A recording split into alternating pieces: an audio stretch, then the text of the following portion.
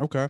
And can you kind of go through some of the pathoanatomy of these fractures? Because we always, hear that, a lot of these hip fractures have predictable fracture displacement based on the soft tissue attachments. Can you kind of just talk about, some of the pathoanatomy behind these fractures, what's important and things that we should definitely know about? Sure. I think, anatomy is the key to everything. It's a great teacher. The more stable standard intertrochanteric fractures, I tend to think of it as the femoral shaft falls away from the proximal femur. It shortens and externally rotates. And so when you think about your reduction maneuver for a more simple intertroch fracture, it's traction to get the length back, and then it's internal rotation of the femoral shaft to bring it up to meet the proximal fragment. So again, the anatomy, that makes sense. And then in this cartoon that you have, this is sort of a classic subtrochanteric fracture where it exits more distal to the lesser trochanter, so that the lesser trochanter is attached to the proximal fragment, giving it that classic flexion moment.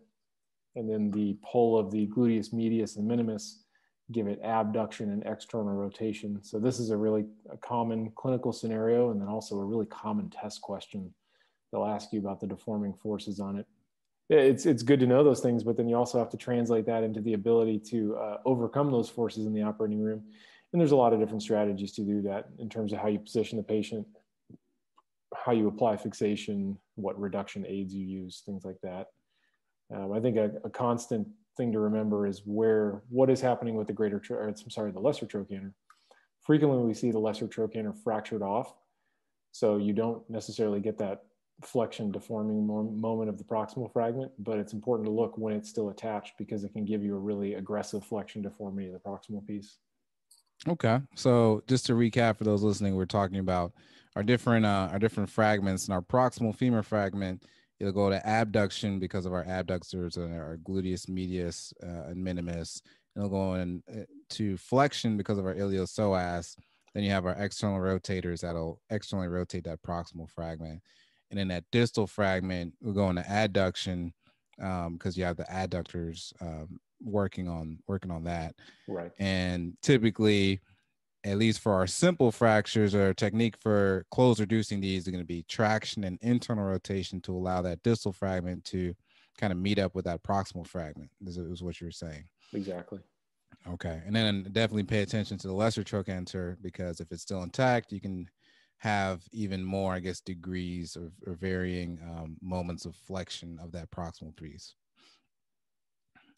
Now, what I always read about the door classification is this what should we know about it? And I guess can you kind of go through it and then tell me some of the things or the important things to know, or how we should use this information?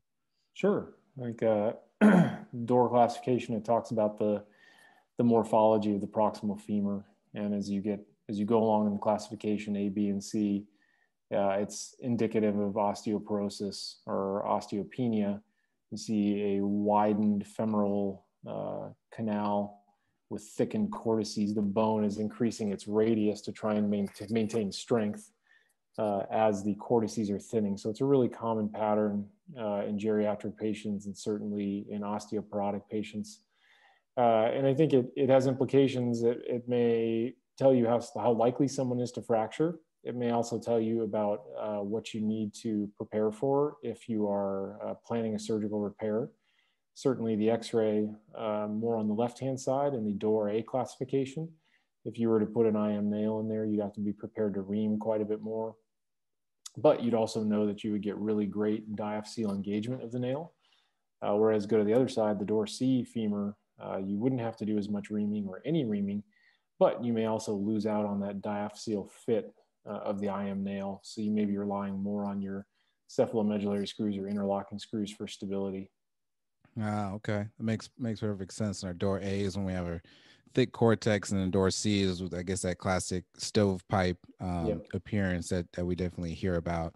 And just considerations for an A, you may have to ream a little bit more versus a C. You may not have to ream as much, but that lateral cortex, that proximal cortex, may be a little thin. So you're kind of depending a little. You may be depending a little bit more on your implant, and because that's definitely a little bit more osteopenic or osteoporotic bone.